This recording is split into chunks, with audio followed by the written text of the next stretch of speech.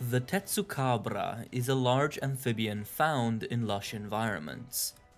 Its characteristic tusks and hard orange scale armor signal its power. Tetsucabra are highly territorial and will fight anything they see.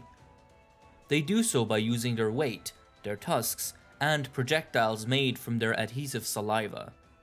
The Tetsucabra's tusks are, however, not just used for violence.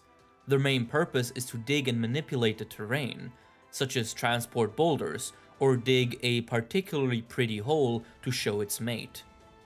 When using its tusks, the Tetsucabra's tail swells up to provide a counterweight, becoming a weak spot in the process.